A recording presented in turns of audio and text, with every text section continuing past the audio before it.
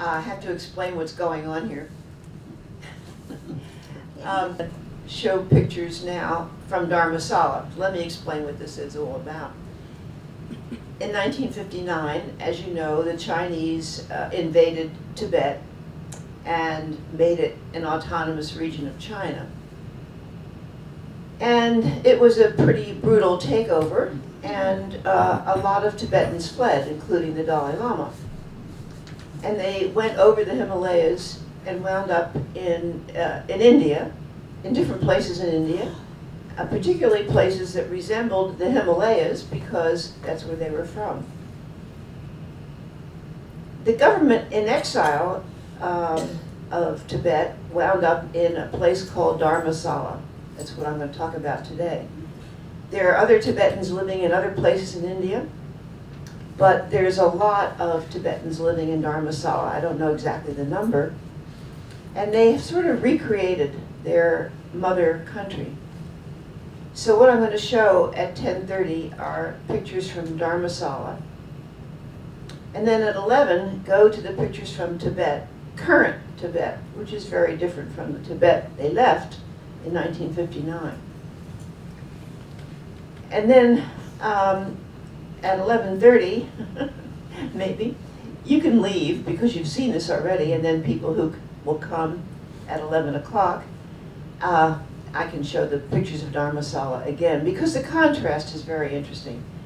Dharmasala is really a study in how refugees create their home country in a new country. I just stopped talking and show it to you. So Dharmasala slash McLeod Ganj. McLeod Ganj is a small town, part of Dharmasala, where actually the Dalai Lama lives. Sometimes I abbreviate the Dalai Lama as HHDL, because that's what they call him in India, His Holiness Dalai Lama. And the government of exile is there. He's no longer the political head of the government of exile, government in exile. He's the religious head. And of course, he's the 14th Dalai Lama, and he calls himself the last Dalai Lama. I don't know how many of you were there. Dalai Lama, as you know, came to UCSD a couple of months ago to give the commencement address, and then he spoke the day after. And to celebrate that occasion, Ken and I did a documentary on the Dalai Lama. Well, it wasn't so much the Dalai Lama himself, but as more the story of what happened to Tibet, how this government in exile came to be established in India. So then it occurred to me that since I was in both places, current Tibet and current Dharmasala, I would put these slides together and show both of them today. So that's the long story of this. I was there 2 different times in Tibet, one time in India, another time. So, okay, here we go. I think I've stopped talking. I have to turn the lights off, right? There's Ken. Do you know why he considers himself the last Dalai Lama? Yes. Yeah, I talked about that in that documentary. What was the question? Why does he consider himself the last Dalai Lama? As you probably know, the Dalai Lamas are picked from some children that seem like they would be eligible. And then they're given a test to see how much of their past life, which would have been the Dalai Lama's past life, they can actually remember. And that's how this Dalai Lama was chosen. And they picked another one to succeed him. I can't remember from where, maybe from India, I'm not sure. That child was taken to Tibet to be educated as a Dalai Lama, but he was kidnapped by the Chinese and actually never heard from again.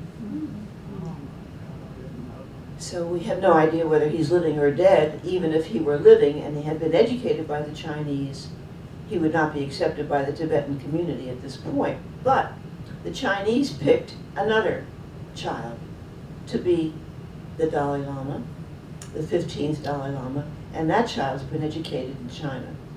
And he, of course, would never be accepted as the 15th Dalai Lama. So that's why the Dalai Lama considers himself the last one. And whether he will be replaced as the leader of the Tibetan people by somebody else, or how that will work, is not clear. Of course, the Tibetan people all over the world now, especially in mountainous places. I was in, well, Boulder, Colorado is one, but a lot of small towns, there are Tibetan shops run by Tibetan people. I don't know what the population of the Tibetan, what's the word I'm looking for, diaspora is, but there are a lot of Tibetans who have fled and continue to flee. So when you see this, these pictures from Dharmasala, which I took in 2006, so that was a while back, people are still coming from Tibet to India. And then conversely, people who come there a long time ago are having children who are Indians, of course, because they're born in India. So that's quite interesting, and how they preserve their culture here in Dharmasala, I found very interesting. As it was, I stumbled there on a week that was very important to people in Dharmasala, well, to people all over the world, because it was the week that the Dalai Lama was given his teachings. So what he does is a huge outdoor auditorium. He gives his teachings in Tibetan. A lot of monks come from all over the world to hear them. And then you can buy or rent a radio that translates his Tibetan into English. So the translation was not too good. It was very crowded. And what surprised me, because I thought I had studied Buddhism fairly extensively in Japan, was that I didn't really understand what he was talking about. Buddhism can be a very mysterious and complicated religion.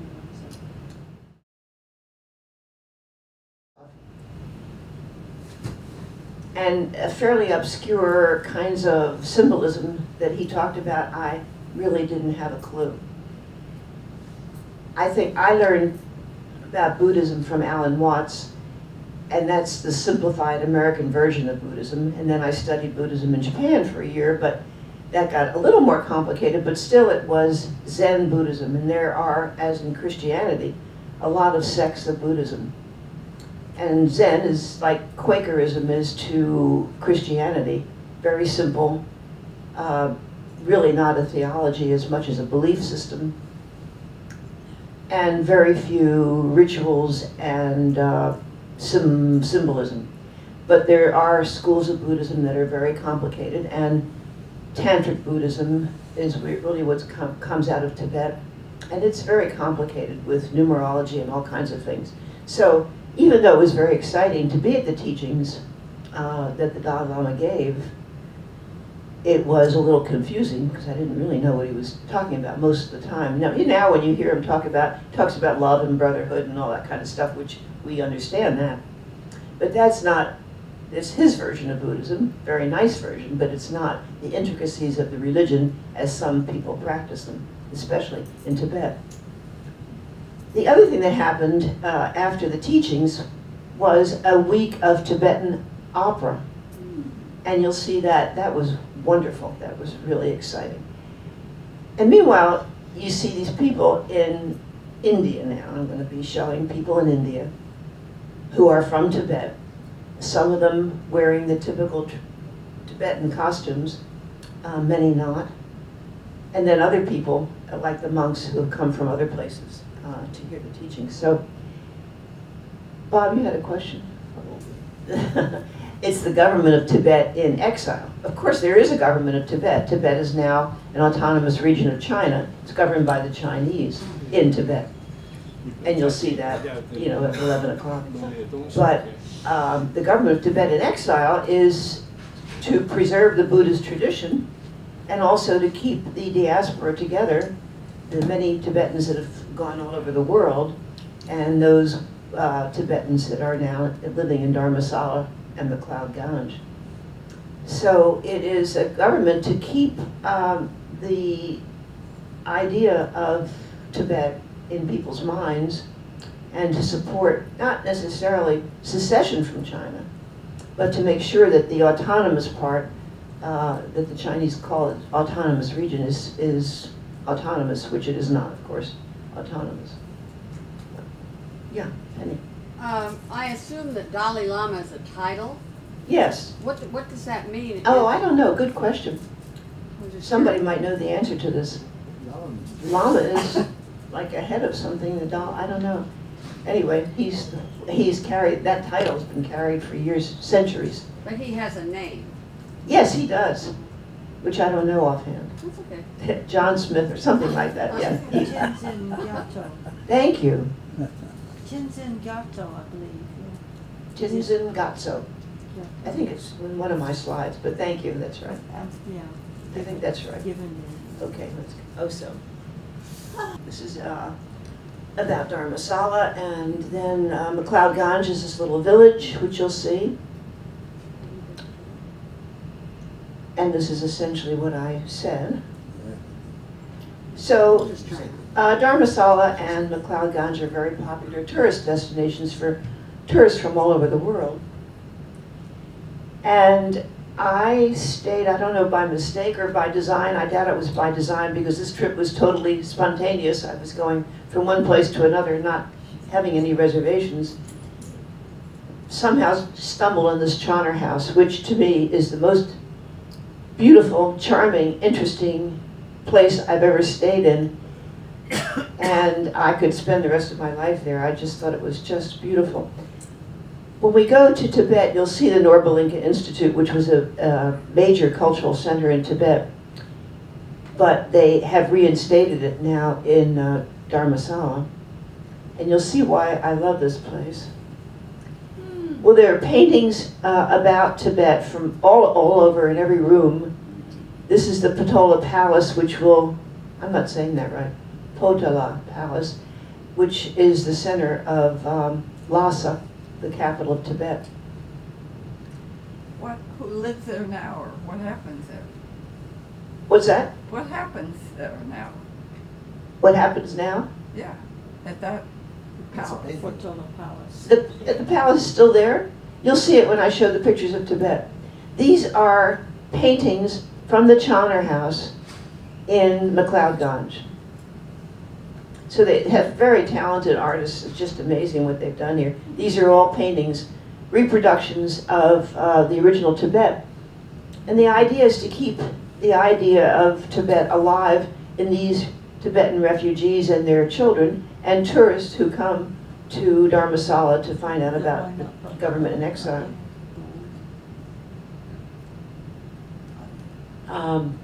I think these are refugees crossing the river.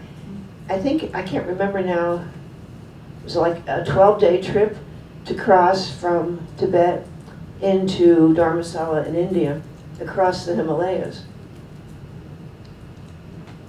Of course, there's a yak. That's Tibetan's stable animal. You drink yak milk and yak everything. Yak milk, not too good. But these are all paintings in the Choner house. So, this is not Tibet, folks. This is where the Tibetan government in exile is now in India, Dharmasala. And these are paintings from a hotel that I stayed in, recreating scenes from Tibet. So these are some of the monks. Some of these monks have come from Tibet, some of them from other parts of India, some from all over the world, coming to hear the teachings by His Holiness the Dalai Lama. Lots of souvenir shops, by the way. This is a community based in India. India is not a wealthy country, and some of the places in India are very poor. In my opinion, they've been very gracious about supporting Buddhism and many, many other religions in India without interference, and to some extent without much support. The roads in McLeod Ganj are not very good, they're okay. And you see things like this. This is an old Indian building, but you can see all the exposed wires and everything else, much like you see in other parts of India. So they don't get great service there, but they get the same service that any other city in India gets. This is another painting in the Chanur House from Tibet, Tibetan horseman. The Buddha, of course. This is a building, I think, that houses the Tibetan Museum. It's a beautiful building. They've done a very good job of recreating some of these originally Tibetan buildings. That is a Tibetan museum. When you think of all the immigrants that have come to this country from their own countries and how hard some of them have tried to impart their culture and sometimes their language and their religion to their children, it's a very difficult struggle. And there's always problems in doing that, and by the third generation, generally, that home culture is lost.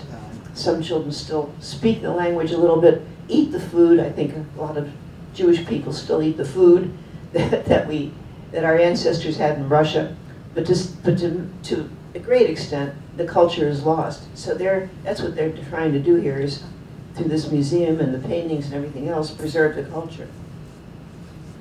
By the way, you can see on her medallion the turquoise and coral jewelry. Tibetans were amazing in creating this jewelry. I was in a houseboat in India, and there were Tibetans selling a lot of things on canoes that would come to the houseboat, and one of the things was jewelry. Unfortunately, I didn't buy any, but that's a beautiful medallion, hard to find. So mine is, by the way, a medallion that I bought in a Tibetan monastery in Australia.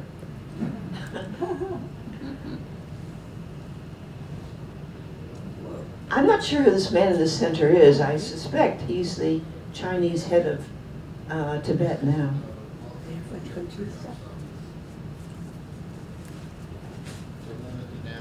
The man standing, I think, is supposed to be a recreation of His Holiness the Dalai Lama.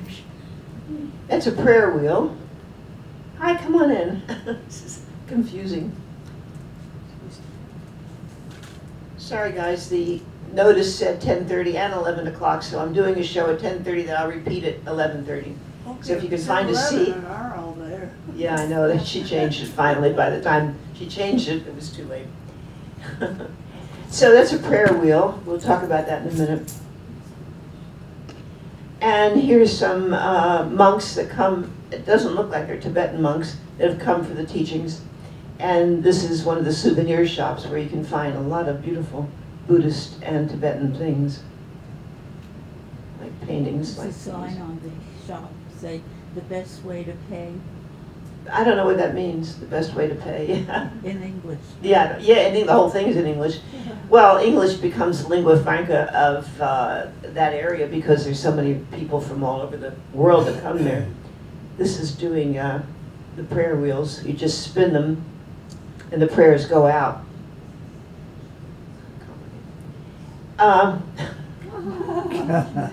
This is the usual problem of translating from one language to English. This was a temple in Dharmasala, right near where the Dalai Lama lives. And I wandered into it after the teachings and saw the sign. Of course, you would, you would take the, you would take your shoes off. Can you find your seat? I'm sorry. Some people read the sign as 10:30, so we started at 10:30, but I'll repeat this part at 11:30. Okay. Yeah. So even visitors to a Buddhist temple are not trustworthy. Okay, so this is a little bit of an explanation. This is a Mani prayer wheel. I don't know what that means. It is filled with thousands of mantras. Om Mani Padme Hum. By turning this wheel once, one earns merit equal to the recitation of the mantras filled inside this wheel. Kindly turn it clockwise. May all beings find peace and happiness. Even though I talked about Zen Buddhism a minute ago, there is a large part of Buddhism, like all religions, that is rather superstitious. And doing the prayer wheel to me, a superstition. To an Orthodox Buddhist would not be. I don't think it's any more superstitious than getting on your knees and saying a prayer to somebody that may or may not be listening. This is the same idea. I just took this, a lot of women do hard labor in India. Just happened to catch this woman. These are not Tibetan women that are doing this. This is that same souvenir shop that we saw before.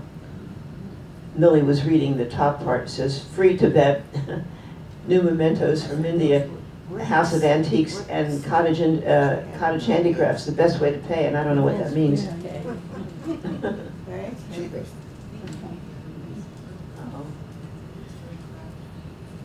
Are there any seats over here? I can't see. Yes, there are. Seats on this side There's one here. and one over here. Okay, the next time somebody comes, we can show them the seats. This is the big. Some of these are out of order. This is the beginning of Tibetan Opera Week. They created a big stage in a area. I'm not sure what's usually in that area, but it's a fairly large area. It's the 12th Opera Festival in 2006. And there's a picture of His Holiness in the middle there. I'll repeat some of this at 11:30 because I had to. We were told it starts at 11. I know. And some people were told it starts at 10:30, so just to keep people entertained, I'm talking about Dharmasala in India, which is the government of Tibet in exile. So for this section, you'll be seeing India, Dharmasala, India.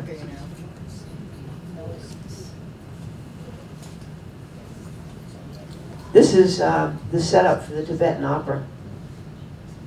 It was really exciting. Oh, by the way, I'm wearing this white scarf that Buddhists wear, especially in the presence of the Dalai Lama. And so this is an authentic one that I got there.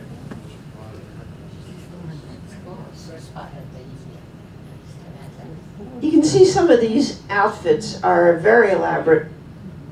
They are from Tibet, carefully preserved or recreated. Again, to pass on the culture to people from Tibet who are second generation, third generation now.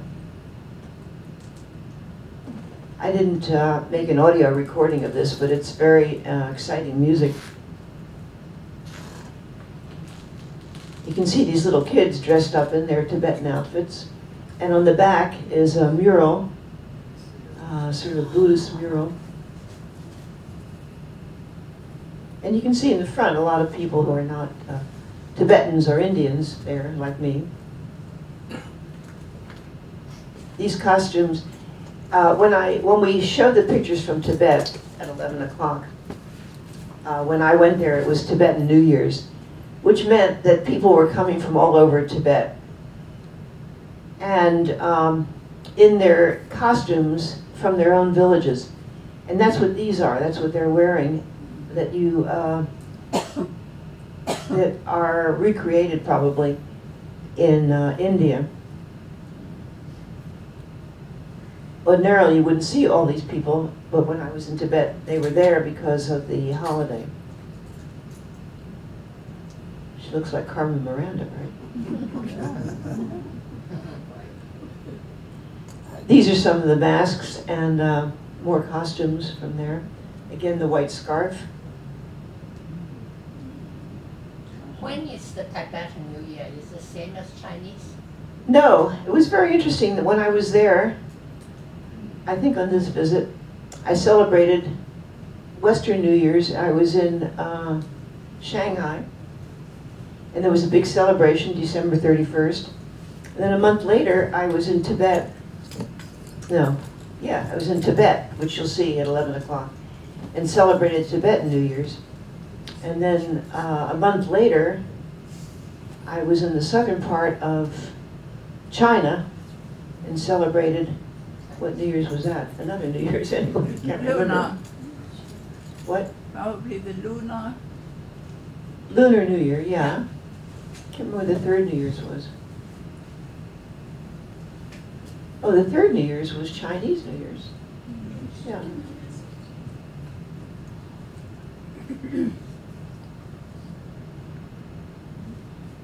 Of course, there's pictures of the Dalai Lama all over the place, which you will not see in my slides from Tibet.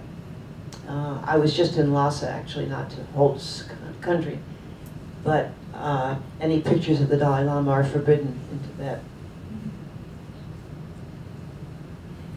So here's some young people. This guy with the green shirt, I think he is symptomatic of the younger generation.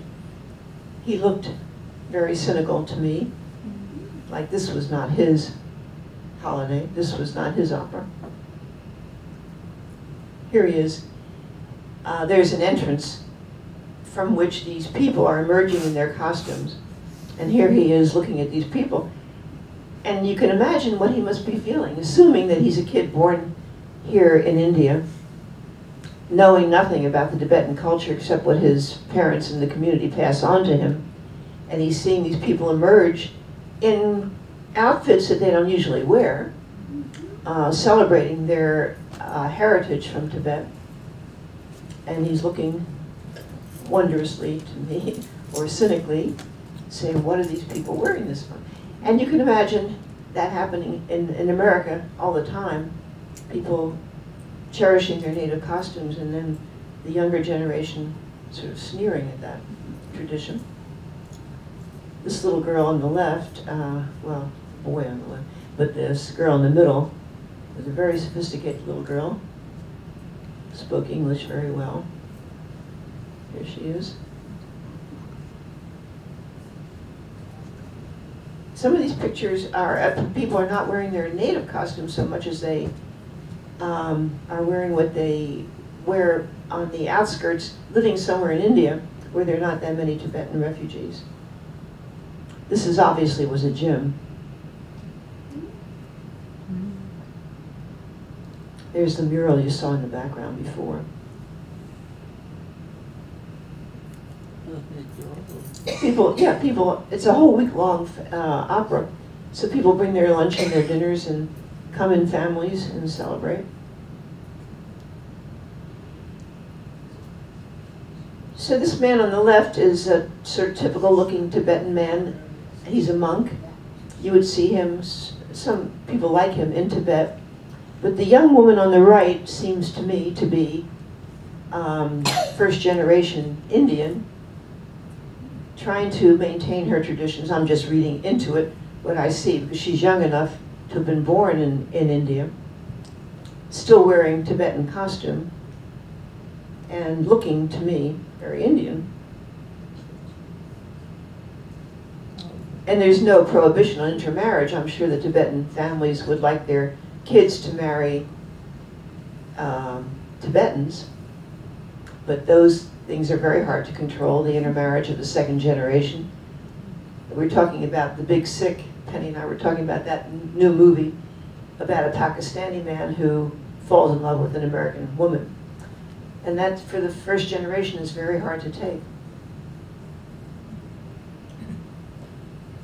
These are typical Tibetan women. Yeah, he's got a huge earring in his ear.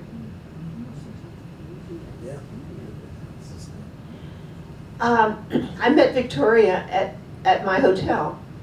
We were both using the internet at the same time.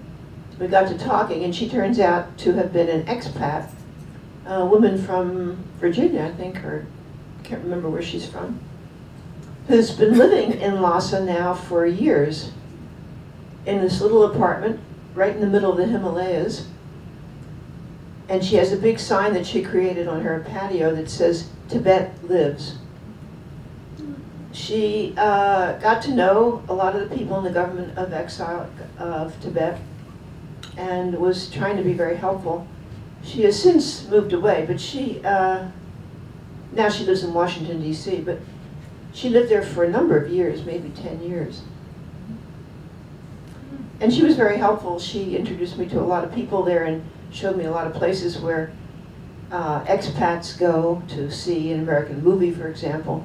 A lot of little places like that, and interesting food places. Here's the Himalayas, as you can see from her apartment. The contrast here is not good, but there is snow in the background. So then it was time to go, and I went to the bus station. It was a challenge to find the right bus. I had decided to go to, well, and a lot of the monks were leaving because the teachings were over, and they didn't, some of them didn't stay for the Tibetan opera. Is there an extra seat around somewhere? No. Here, 2 seats, One here. and one here.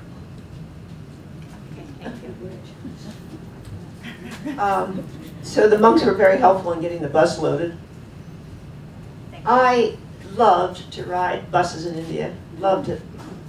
I don't do it anymore because I inhaled too much particulates and got bronchitis after the last, not the last trip, but the one before that.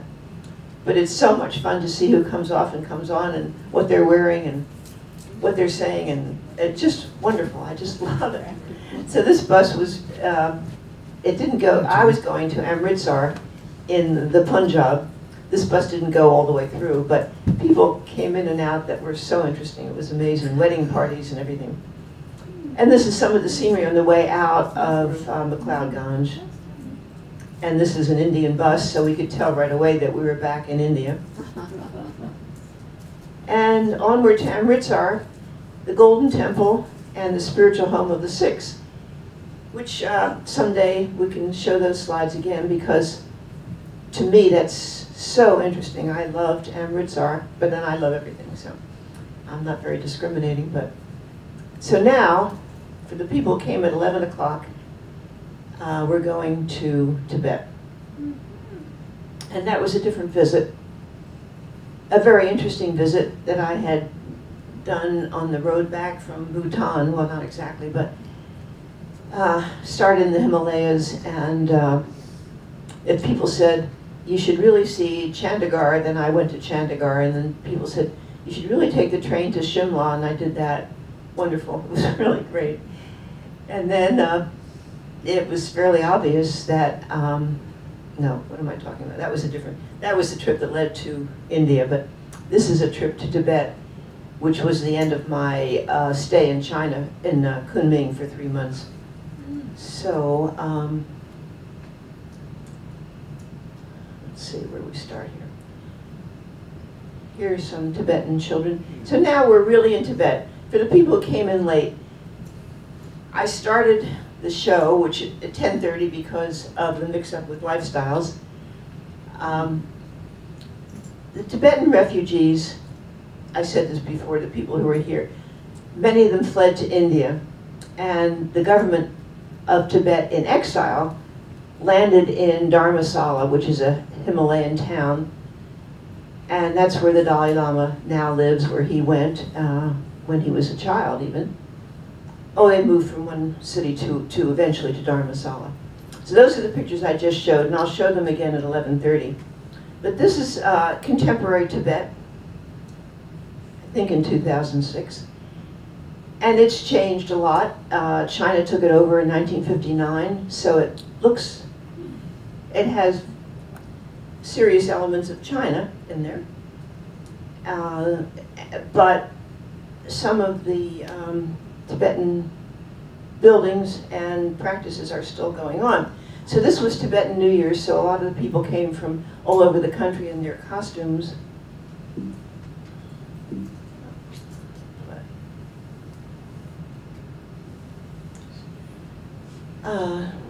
You can see in the upper left, I have a pointer, but all these different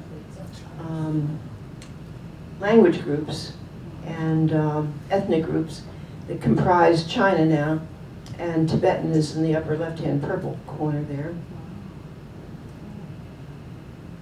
The interesting, well, I'll talk about Kunming some other time, but that was in Yunnan province, where there are 26 different national groups, but that's another story. So Tibet is on the Tibetan Plateau, northern side of the Himalayas, now an autonomous region of China, nicknamed the Roof of the World. And Mount Everest actually belongs to both Nepal and Tibet.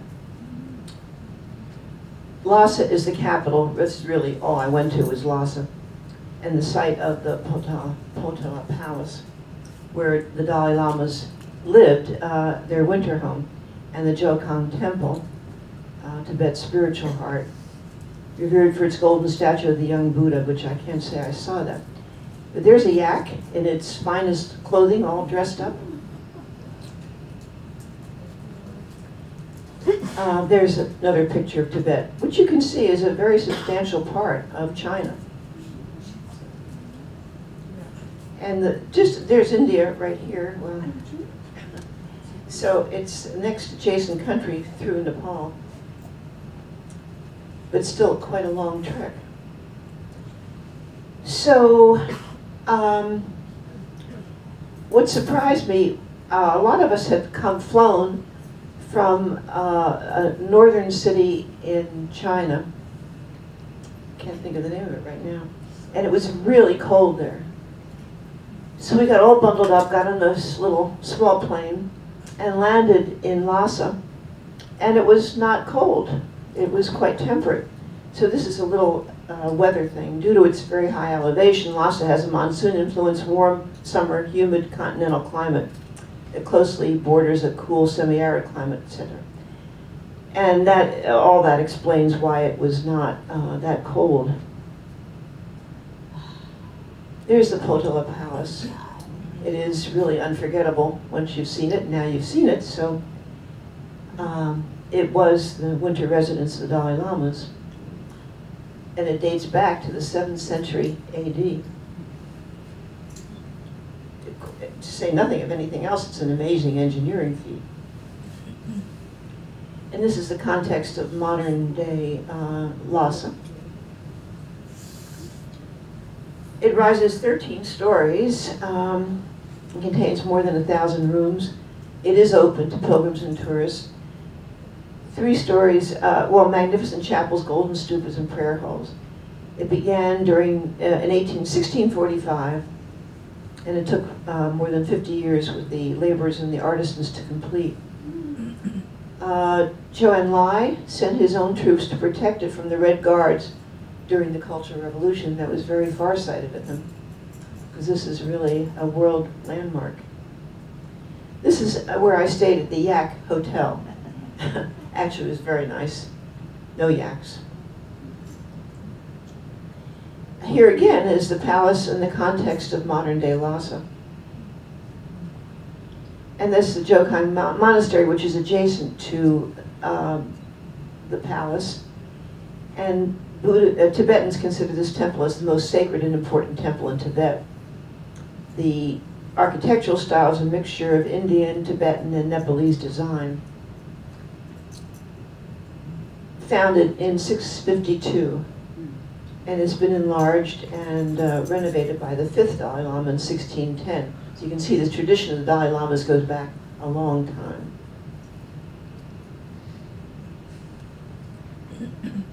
People who've been in Bhutan, remember my pictures from Bhutan, see a similarity between this architecture and the Bhutanese, which is not very far away, actually.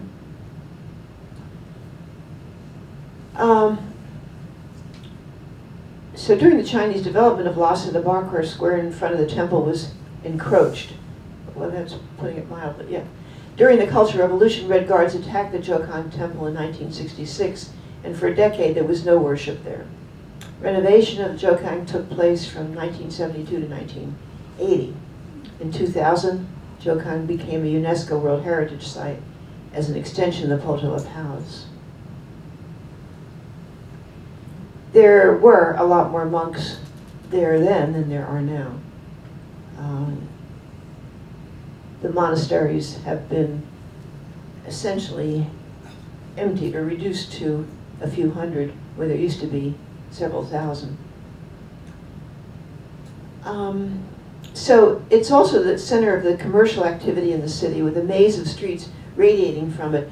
And these slides are not in great order, but a lot of the commercial activities now you'll see, and they're interesting because of what they sell, and also because of who's there. Many monks shop there, which surprised me for some reason. And many of these people who've come from all over Tibet for the Tibetan New Year are there in their outfits. And there's a walkway around the marketplace for people to circumnavigate the Dzogkar temple. And that's why they have come there. That is a religious rite, sort of like going to Mecca. It takes about 20 minutes if you don't stop, but most people stop and pray on their knees there. You can see some of these outfits that you would not probably ordinarily see in Lhasa, because these people have come from different parts of the country. This is me in my costume. This is, interestingly, I was in another part of China, and there was a North Face store there, and I figured North Face is made in China anyway. This would be a good place to get an outfit to wear in Tibet. So this is my Chinese North Face outfit, and that's part of the Dzogkar, no, part of the, some temple in the background, sorry. So this is what I wanted you to see, these outfits, so interesting. And they're buying things for the Tibetan New Year. Get my pointer out here. Okay, there we go. A lot of the pictures I took were in the backs of people because their outfits were so interesting. And also because they didn't like to have their pictures taken, so I had to sneak up on them. There's a woman with a scarf across her face. Is that usual? Or? Yes, so Millie's saying this woman with a scarf across her face. Yeah. At some point, we're going to see the Muslim area of Lhasa. And it's possible that she's a Muslim. It's also possible that some of these Orthodox Tibetan Buddhists cover their face, and it's a good question. I'm not sure which it is. These are some of the monuments outside of Lhasa. The Chinese flag, by the way, you notice that? And I didn't see this. I stole this from Google because really I didn't see Tibet. I only saw Lhasa. And Tibet is a huge country and very beautiful places where you can see the Himalayas snow-covered. Well, actually, they were snow-covered when I was there. And yaks. Mount Everest is one of the big features that brings people to Tibet. And in droves. Again, I didn't see this, but that's how crowded it is on Mount Everest. And those are the people who made it up to that point. A lot of people don't make it. So the international border between China and Nepal run across Mount Everest summit point. And there's a map of that. It's sort of interesting how that works. So these are some of the shopping streets around the Bokhar temple, Bokhar place. And some of these things are Buddhist things, and some of them are staples of everyday life. It's very interesting to shop like this. There are plenty of Chinese shops around, regular shops that you and I would shop in. You'll see a Chinese department store. But this was really fun to shop like this. I went into a jewelry and antiquities store, and they took me up to the 3rd floor. They have beautiful things in there. I didn't buy anything, but I did find out that this wonderful necklace that I got in Australia is not very authentic. But anyway, but from the 3rd floor, this is a view of what's going on in the marketplace, and also people going around the temple. You can see incense and lots of other Buddhist ritual things that you can buy there. That woman is carrying that thing. I don't know anything about this, but it looked brutal. I could make up the fact that she's coming from Tibet, but I don't think that's true. I think if you come from Tibet as a refugee, you travel pretty light. These are some of the goodies that you can get.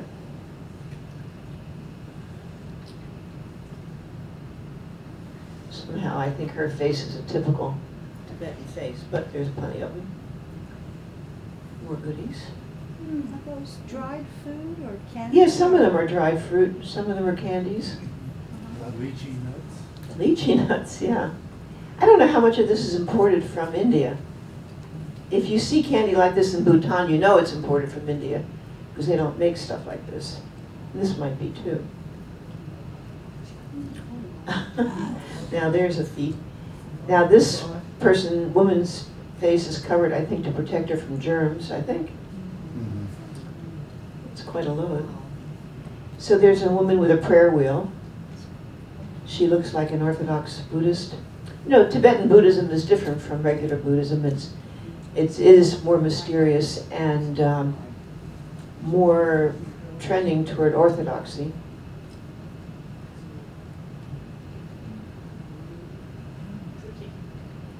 I love these things.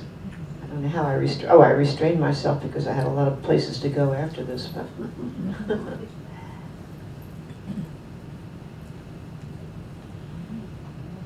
These rugs now are made in Tibet.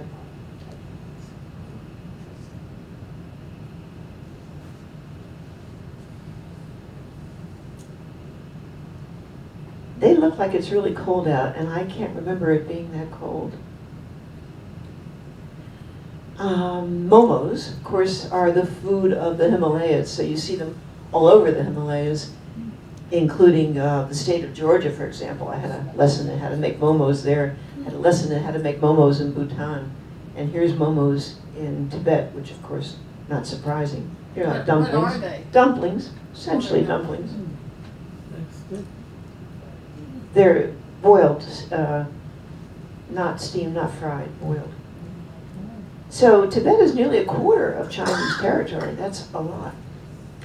And of course it explains why China would be interested in Tibet, plus the minerals that are there are very valuable. These are people, to me obviously from the villages, but what do I know? Some pretty good cheese, and meat, and fish, and more wonderful textiles. These police have a hard time, I think. They're Chinese. Tibetans don't like them. They often do things to stir them up.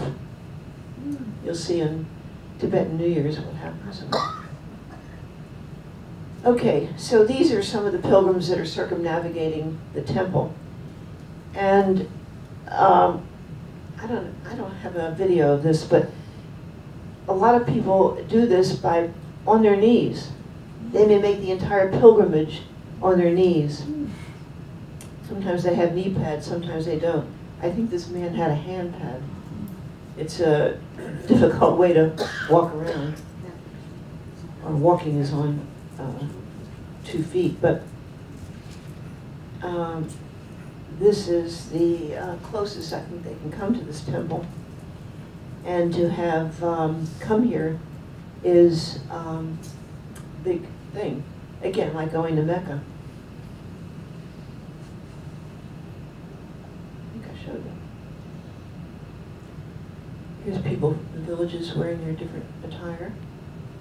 And some Chinese stores.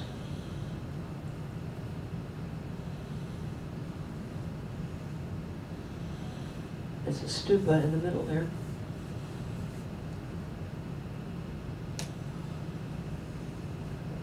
Good shopping there. These are hats. And these are typical, oh, I think I showed this, but no. So these are people in front of the temple, mostly on their knees.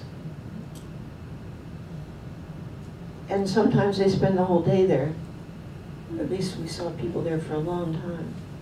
And sometimes they have mats that they do that on.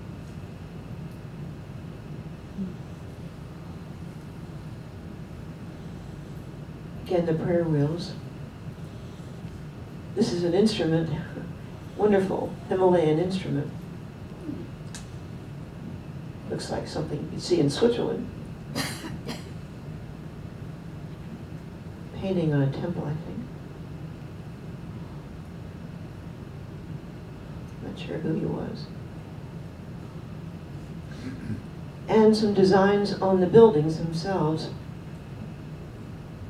A totem. pole. I don't know if it's totems or not. By the way, you can see people are not living very wealthy, wonderfully in Lhasa. But for many, it's a big relief from living in Tibet, which they don't like the Chinese control. I mean, no, this is Tibet, no. So this is how they live.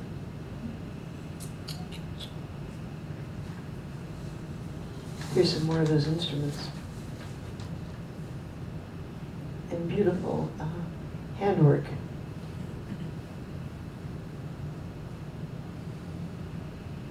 You can see the snow-covered mountains. These are for real in the back of this temple. And these interesting architectural touches are very typical Tibetan, or Buddhist anyway. These are prayer flags wrapped around the stupa. And these are the sort of like surfboards that propel people who are doing this kneeling, walking. This is a Chinese department store, very modern. You can see the Tibet printing on top and the Chinese at the bottom. Again, Potala Palace.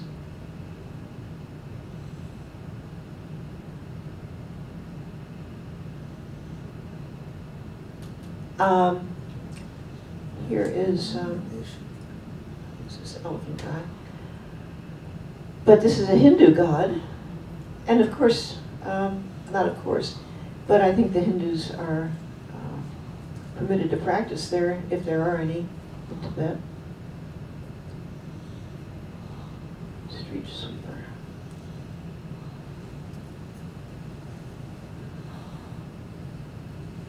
This is a Chinese department store. Of course, there's beautiful jewelry here and Chinese things. You can see jade in the background. As you know, there's been an import of Han Chinese to work in Tibet. There's now a train that goes directly from China to Tibet. So that increases the import of non-Tibetan people. Tibetans resent it, but the Chinese argue that they have brought a lot of civilized characteristics to Tibet. The shopping, the restaurants, the hotels, transportation, streets. So there is that argument to be made. Here's a nice recreation park, a stupa. Nice street, very nice street. Nice monument, I'm not sure what that is. This is, again, is not my slide, but just to mention the economy of Tibet is dominated by subsistence agriculture. Though tourism has become a growing industry in recent decades. I heard before I went to China to live that it was very hard to get a visa to go to Tibet. But through different machinations, a lot of us managed to get Tibetan visas, and it wasn't that hard. It cost something, but it wasn't that mysterious. Here's some buildings, government buildings, I think. This is just to show you again the difference between the written language. Well, I'm sure the spoken language too. This is Chinese, and that's Tibetan. No. Got a background. That's Chinese. Oh, and this is Tibetan. So you can see it's quite a different language.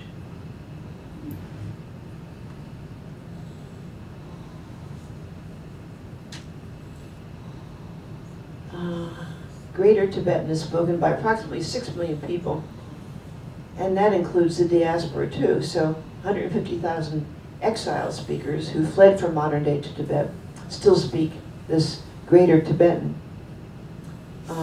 And the written language that I just showed you is consistent, even though the spoken language has its dialects.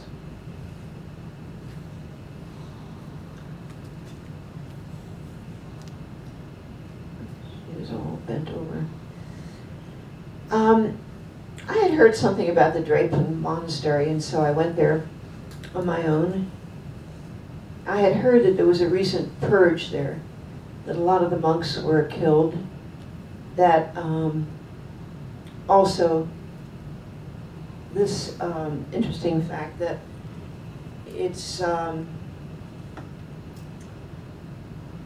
since the 1950s, Drepung Monastery, along with its peers in other parts of India, by the way, have lost much of their independence and spiritual credibility in the eyes of Tibetans, since they operate under the close watch of the Chinese security services. I don't know if that's true or not. The monastery is the largest of all Tibetan monasteries and is in the western suburb of Lhasa. It was founded in 1416. We don't know anything about these dates, but it was a long time ago. And so there are about 300 monks there, as opposed to what used to be about 8,000 monks. And the Chinese have capped the population there.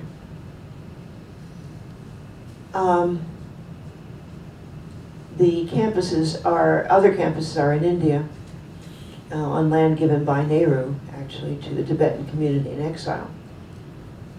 And the monasteries in India house over 5,000 celibate monks, with about 3,000 at Drepung, another place in India. But here there's only 300 monks. So what I had understood about this place was on the very top is a room with pictures and statues of all the former Dalai Lamas. So that's where I was trying to go. I'm sorry these pictures are a little mixed up because I wanted to show you the steps, and you'll see a lot of steps to get up there. And I was sort of halfway through and I was practically crawling because I was so tired and the steps were steep. And I looked back and there was this monk down at the bottom and he was saying, go on, you know. So I did. The monks were very friendly. Sorry, these are out of order. This is that part of Lhasa that has the that has Muslims. I was shocked. I stumbled into no, I didn't stumble in. I read about it in Lonely Planet, so I went there. And it's a big Muslim community. There's a mosque in the background. Tibetan Muslims wearing their caps, hats. And they've lived there for a long time, and they have their own tradition, their own food, clothing. And they've been there since the 11th century. It was quite an interesting part of town. I had a Muslim lunch. This is, sorry, this is a painting in the Drepung Monastery. And these kids come from somewhere, but I'm not sure what that symbol means. Is that something? I don't know. The teachers, this one means the teachers. What's the two fingers mean? Could be the peace, but it's all, you know, kids just going, but I think if they're called this one you're talking about, the hand three fingers. mudra, Yeah. they aren't all symbolic of things. I'm not clear. Thank you. So you can see that on statues of the Buddha where the fingers mudras are arranged in certain positions. I talked about it in another presentation, now I've forgotten. Yeah, so sweet and beautiful. This is also from the Drepung Monastery. Very colorful. It's beautiful. The beautiful works. Oh, I'm sorry, back to the monks, the Muslims again. Gotta do better with this presentation here. He's a little Muslim guy. Cute.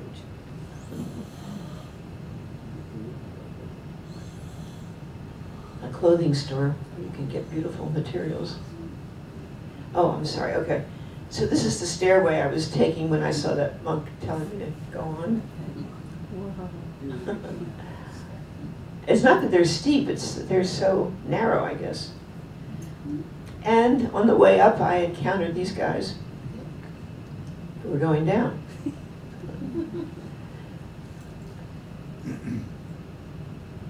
And prayer wheels, of course. And there's an entrance. So this is a bird's eye view of what goes on in the monastery. Of course, they have laundry just like everybody else. And this is a view from up there. With the, you can see the prayer flags, but you can also see the Himalayas. They love color, don't they? Yes, yeah. Millie said they love color, yes. I like the architecture. More stairs. Here's a monk coming down. Landscape itself is very colorless. Oh, here's the marketplace That's why they again. dress up for. Yeah. The monastery again. Some interesting frescoes on the walls. Oops, the marketplace again. Sorry. You can get beautiful things in the marketplace. I must have gotten some things.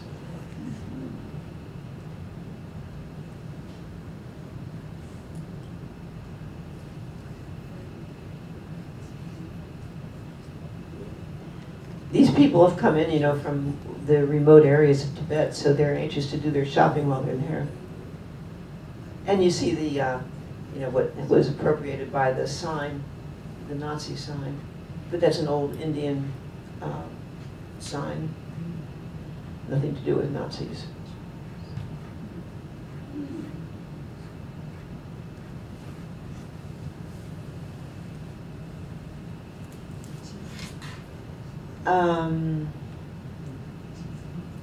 Again, the Tibetan Muslims. I think I said that already. Is the Tibetan language distinct from Chinese? Yes. Can they interpret back and forth? No, I think you have to learn how to speak Chinese to speak it. It's not that easy transliterating from one to another. It's two distinct languages. Two distinct. And the Yeah. currencies are distinct? No, now it's the yuan. It's the Chinese currency that's used now in Tibet. Oh. Tibet's now part of China. Yeah.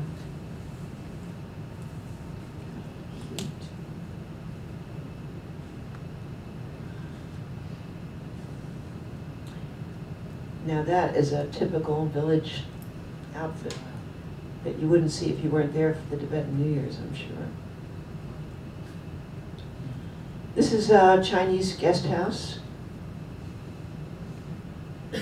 Chinese department store.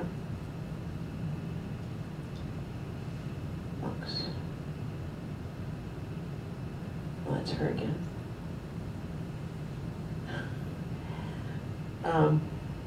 While I was circumnavigating the Potala Palace on the lower level, some of the Tibetans seemed very rude. I don't know.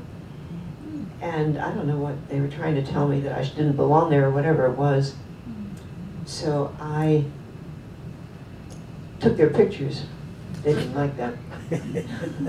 So I sort of stuck to the back of them and could get these outfits, which were really interesting.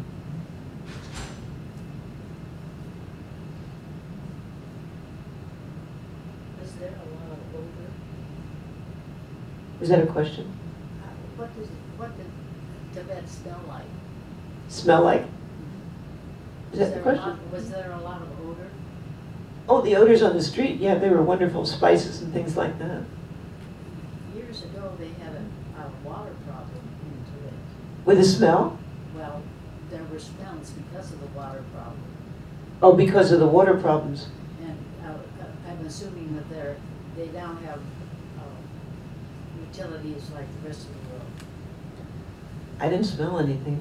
My hotel, of course, was quite comfortable.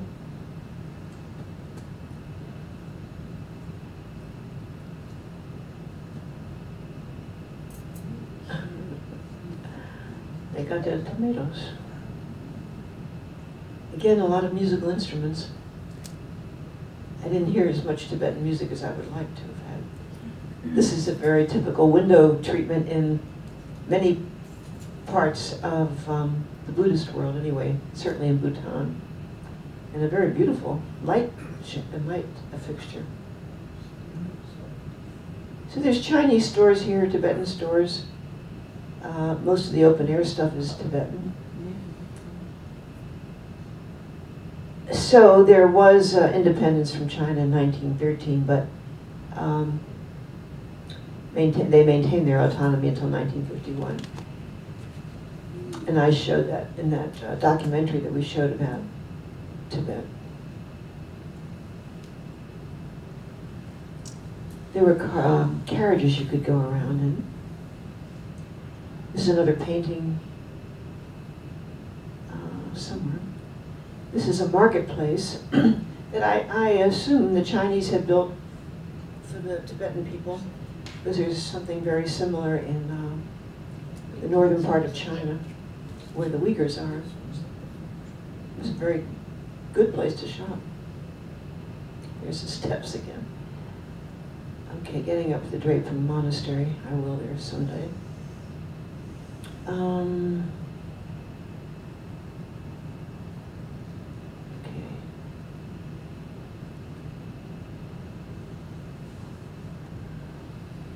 So on the way up to the top floor of the monastery, I saw these, I guess this is a monk that I saw here. It became clearer later on. But these are where the monks live. Here's a monk. I'm not sure whether he's cleaning the windows or what's going on there. Putting up the curtains. Here's another monk doing something else.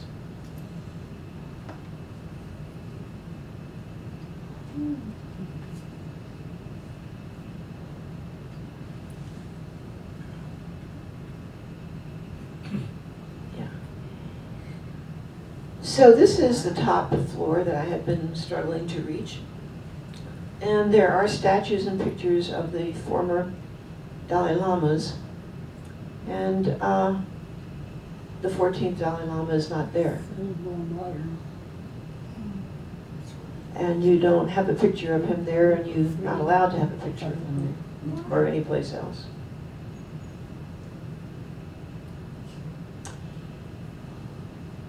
So Beijing rejects the Dalai Lama's call for a middle way solution of a semi-autonomous Tibet under Chinese rule, and accuses him and his supporters of campaigning to split Tibet from the rest of China. The Dalai Lama denies that. He says he's okay with the autonomous region, just would like more autonomy. And it wasn't until I got to India that I saw pictures of the Dalai Lama. I mean, the 14th Dalai Lama. And these are the others, or not. It's a beautiful room up there. It was worth the climb. Not sure what that is. Those are offerings. Debate is one way of training Buddhist monks. I didn't see this debate, but this was an old picture of when there were 8,000 Buddhist monks there and practicing their debate technique. Here's a real monk.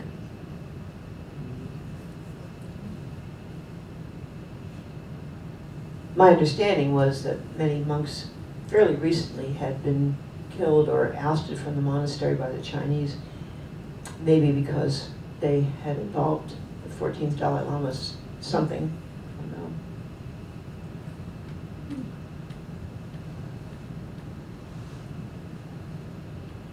There's murals all over the place, Buddhist mythology.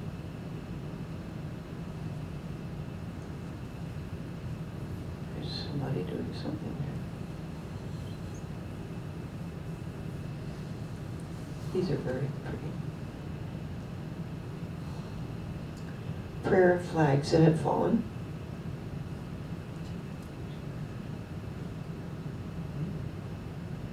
Oh, so on the way down, I struggled down, and there was would have been a long walk back to the city, and I didn't know. I guess I must have gotten there by bus. I don't remember. Anyway, these monks offered me a ride on the truck into the city, which I gratefully accepted. You speak English? Yeah, enough. Get on, you know. This little park, which I showed part of before, has little stands. So roasted barley, yak meat, and butter tea are the staple foods in Tibet. And there were plenty of authentic Tibetan restaurants to sample those. What is butter tea made? It's yak butter in tea. It's an acquired taste, I would say. So this was fun to sit here, and it was very peaceful. Oh, here's the monk offering me a ride on the truck.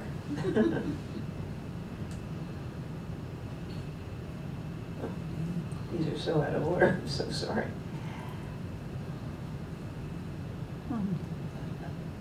There's a little dressmaker shop so you could see which kind of outfit you wanted.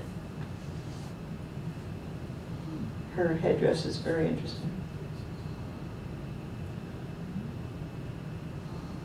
There's our friends, our poster children. I'm sure they have some troubles adjusting to either being Chinese or Tibetan.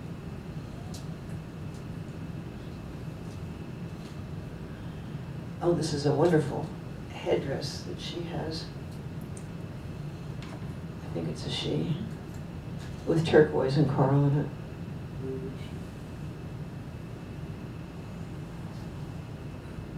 Here she is again. I just showed those pictures from Papua New Guinea in which these would have been cassowary feathers, but I think this is real hair. Some meat. I suspect this was in the Muslim part, because the Buddhists don't eat meat generally. Yeah, this is all, I think, in the Muslim part. Dentist's office.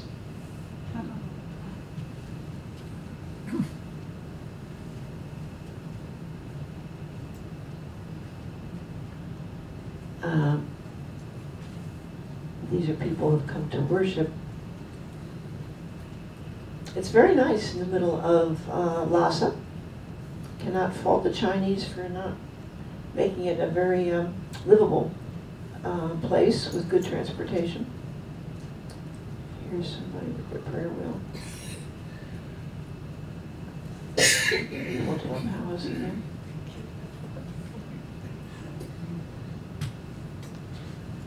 Isn't she nice? Again, the coral and the turquoise. Prayer wheel. Surprised to see him, all dressed up in his Buddhist outfit.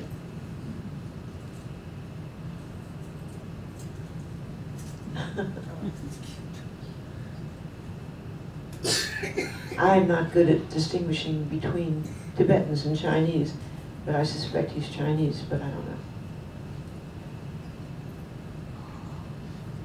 So a lot of the pilgrims had come to sit under the prayer wheels. Another view of the Potala Palace. So I was enjoying this park, and I talked to him for a while, an interesting young Tibetan, I think Tibetan man who spoke pretty good English. There weren't many people in the park. And I talked to her for a long time. She's Tibetan. I forget her story, but she was sympathetic toward Chinese rule, not anxious to immigrate to India. Very smart young woman.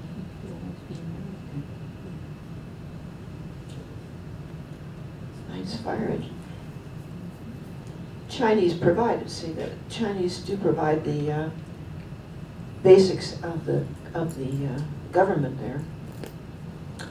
For some reason, I stumbled on this Western bakery that even had a happy birthday cake there.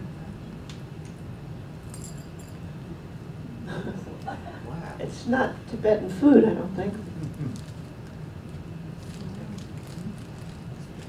This is more like it. This is ducks.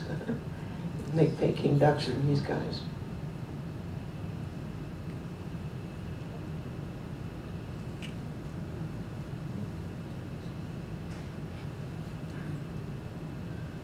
Oh, my friends, climbing the steps. So those are not yaks, of course, they're sheep. Oh, so Chinese New Year was something like January 31st. It's a lunar calendar, so it's not every year that way. And I didn't want to go out in the streets. It was wild. The Chinese New Year's, the Tibetan New Year's, a lot of firecrackers. Very noisy, and seems to me sort of dangerous. I was in, well, for Chinese New Year's, I was in the way far south in the city there. And I was on the streets. And there were firecrackers going all over the place. So this is the view from my hotel, and it seemed to me they were provoking the police by setting fires in the middle of the street. So the Chinese police had to come and put them out. Just my interpretation. This is another mural. So goodbye, Lhasa. And now, of course, after I was there, is now a very modern train that leaves from somewhere in China, I can't remember where. It goes over the Himalayas right to Lhasa. And that's going over the Himalayas. So those people who didn't see the pictures from Dharmasala,